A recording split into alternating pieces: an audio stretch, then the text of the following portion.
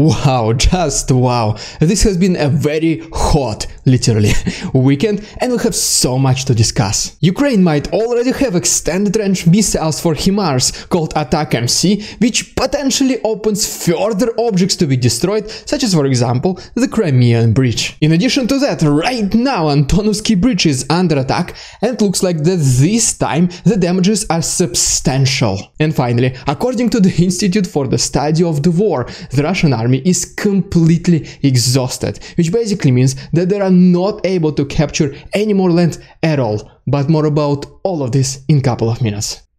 What's up, investors? It's the Russian dude, and I hope you had a wonderful weekend. And let's go straight to the point by talking about this video, where we can see Ukrainians transporting the container for allegedly ATACMS missile. What makes this video so unique is that, in case this is true, these are extended range missiles for HIMARS, which Ukraine needed so much. In order to prove the point, people started comparing containers for regular HIMARS missiles and containers for ATACMS missiles. There is even this thread on Twitter by Thomas Steiner, which goes into details about comparing these containers. And the reason why this news is so important, it is because the range of ATACMS missiles can be up to 300 kilometers, which, like mentioned previously, opens for Ukraine such good possibilities to attack distant objects. And yes, if you want to go over this research by yourself, which basically proves that Ukraine already has ATACMS missiles, I will leave this link in my Discord. Alright, before we talk about Ukrainians potentially finally destroying Antonovsky Bridge, here is just a couple more videos from Crimea. First of all, as you can see from this video, a kamikaze drone was used to attack the Russian Black Sea Navy headquarters in Sevastopol. The Russians claim that the air defense system was able to intercept this drone, but as you can see from this video, the drone definitely reached its final destination. And in the next video, which came from Saki, we can see Russian air defense system in action once again. If we go a little bit further to Yevpatoria, we can see once again Russians trying to destroy aerial objects. And then if we move even more to the northwest to Olenivka, we can see once again Russian air defense system in action. Overall, during this past weekend, there was so many similar events across the entire Crimean Peninsula territory, and most likely most of the times these were Ukrainian drones. And you know what, even the Ukrainian forces themselves showed us this video with their army of drones, and I'm not gonna lie, this is impressive. Alright, and just before we talk about the potential destruction of Antonovsky Bridge,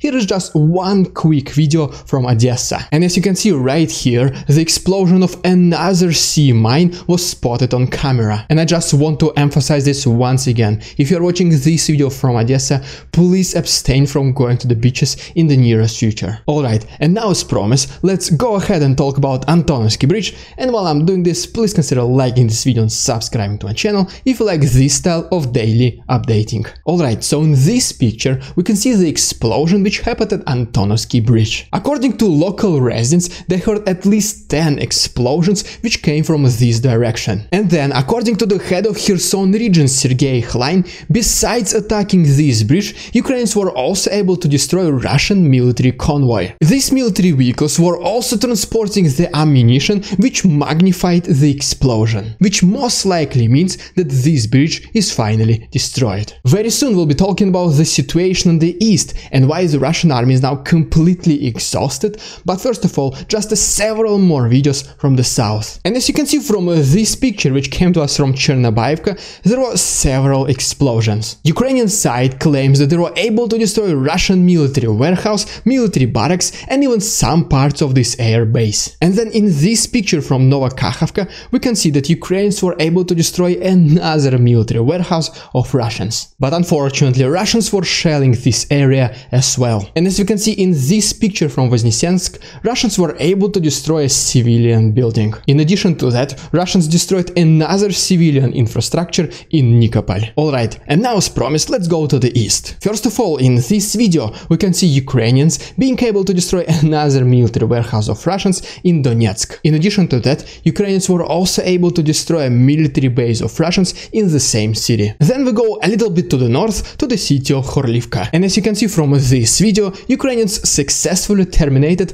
another military warehouse of Russians. But now, let's talk about probably one of the most important parts of this video, which is the report by the Institute for the Study of the War is that Russian army is now completely exhausted. And by the way, before we go there, if you want to see more footage from today's episode, especially the one which I was not able to use, please consider checking my Patreon. All the proceeds will be donated to Ukraine, and you can find all the useful links down below. Alright, so according to this report, Russian army is now completely exhausted, especially in the east, which most likely means that they will not be able to capture any more land at all. The personnel losses are significant, the morale is extremely low, and there's basically no inflow of new soldiers. At the same time, Russia does not want to call for mass mobilization because this will mean that they acknowledge that this is a war and not a special military operation. So basically the only thing left for them to do is to continue shelling Ukrainian cities. Most likely the idea behind this strategy is to completely ruin major Ukrainian cities. But no matter what, one thing remains the same, which is that Ukrainians are fighting to protect its own land, families and friends. And on the other hand, Russian soldiers are executing the orders of their military officials in a foreign country, which basically means that it is Ukraine and Ukraine only has all the reasons to fight all the way until victory. And by the way, this Saturday, August 27th, is my 2 years on YouTube, and I'll be doing a charitable live stream, so feel free to mark your calendars. And if you want to support my work, please consider becoming my channel member. Thank you so much for your attention, stay safe and see you tomorrow.